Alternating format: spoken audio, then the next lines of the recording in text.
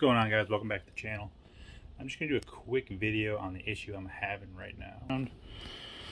So I was breaking out my rifle to kind of get ready for my odd-ad hunt in New Mexico, and we went to the range the other day, and it was zeroed in, but the issue we're having is the turret is not biting down on whatever this mechanism is. Like the actual, how can I get this to focus? You can kind of see too where it's the set screws have been biting into the actual metal. So this is on the Gen 1 Ares Btr, and I know on the Gen 2s they changed up the design a bit. And you can see it's all the way around.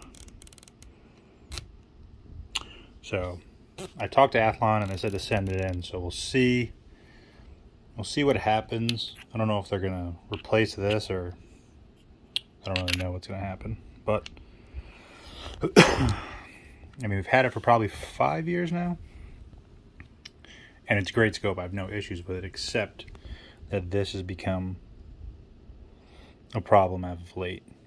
Even when I crank all these down and I, go to adjust and then return back to zero, it's just sometimes slipping. It'll spin, but you won't hear the clicks.